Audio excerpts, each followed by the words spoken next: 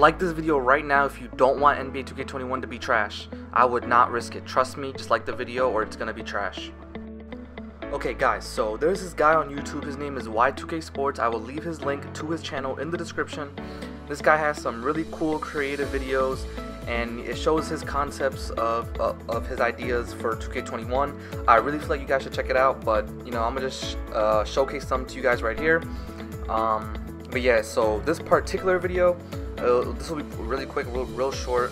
I'm gonna drag a couple clips out of it, like literally 2 or 3 from this one video, and the link to this specific video I'll also have in the description. But as you can see, here's the first thing I feel like should really be in 2K21. You see how you could like individually max out each player? I feel like that's truly the only way to be a 99. But then again, I know that's pretty OP, so maybe that's something you should be able to do at Legend, but not really 99, but like high 90s for everything, except for one thing maybe.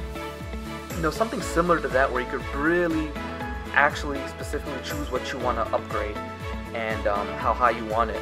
So and to not make it OP, you could literally, like, as you max out one thing, another particular thing gets lowered or something like that.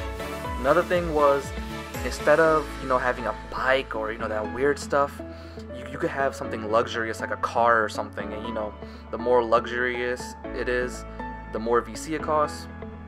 I don't know, I feel like this would be a cool new innovative way to, you know, cruise around the neighborhood, especially since this 2K will be on the next gen.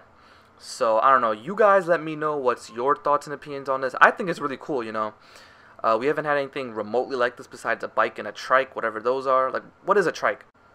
Okay guys, next up that he mentioned in this video is hairstyles in the barbershop. He just discreetly showed this clip in there about the barbershop and just talked over it, saying all he said was they should definitely have more hairstyles.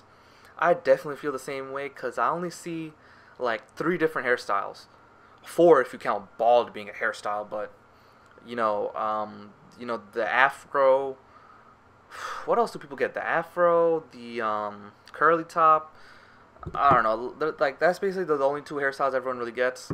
And you know, besides being bald, like there's like a lot of hairstyles no one uses. I feel like they should add more modern ones that people get.